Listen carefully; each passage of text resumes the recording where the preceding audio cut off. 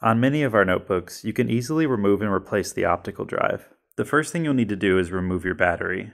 What you want to look for is the single screw to the right of the drive on the bottom of your computer. If yours doesn't have this screw, or it's not in this same relative position, then it's likely that your optical drive isn't easily removable. But if you do, all you need to do is remove this one screw, and then slide the optical drive out. You can then slide the replacement right back in, replace the screw, and then reinsert the battery.